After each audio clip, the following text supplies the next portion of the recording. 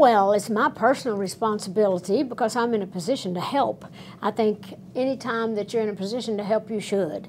And these are my people. This is my home.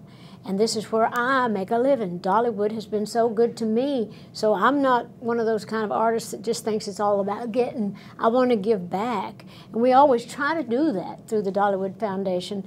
And so when this came up with these wildfires, it was, I mean, we ran to the, you know, to really get a chance to try to help everybody that we could.